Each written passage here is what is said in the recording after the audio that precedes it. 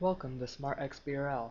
This is a short instructional video on editing XBRL once it has already been converted. This is Microsoft's latest 10Q filing. You can see the XBRL tables by clicking on the other tabs. This is the income statement. You can review the labels and numbers and make sure everything is correct, and if not, edit as necessary. You can expand the last column and see the tags that were mapped to each label. Revenue was mapped to revenues. Operating expenses were mapped to operating expenses abstract, and so forth. In the few cases where you find the system chose an incorrect tag, you can choose the correct tag from a simple drop-down menu. Cost of revenue should actually be cost of revenue.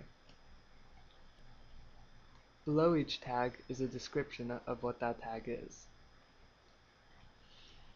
And you can also edit the label type as well as units. Descriptions of the possible choices are given by simply waving the mouse over the question mark.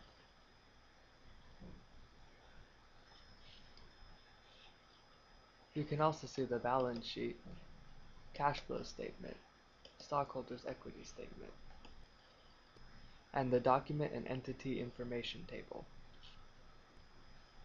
Thank you for watching this video.